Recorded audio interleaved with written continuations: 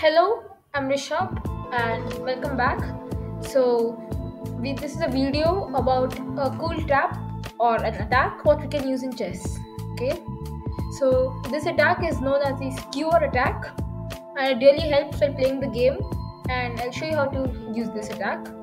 So, we can see in the skewer attack, basically needs to find a weakness, which means then the weakness could be two pieces in one same diagonal on the same line. So it means that if we have a bishop, then we need to find or make two pieces go to the same diagonal. And if we have a rook, in this case, we can see that the opponent's weakness is that the two knights are in the same line.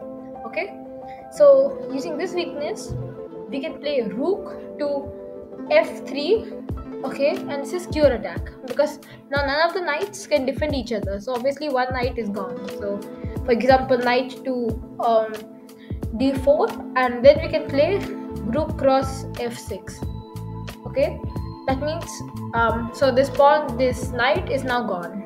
Okay, I'll show the same example but with a bishop this time. Okay, so here's the same attack.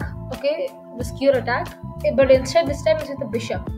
So the weakness is that both the knights are in the same diagonal, and we can attack using the skewer attack by playing bishop to h2. Now as you can see, the both knights are attacked now, so none of them can defend themselves. Like even any type of move like knight to e2, none of the moves can save the knight. Okay, but always during any attack, this is just a tip, make sure none of the pieces can attack to your king, which means giving check.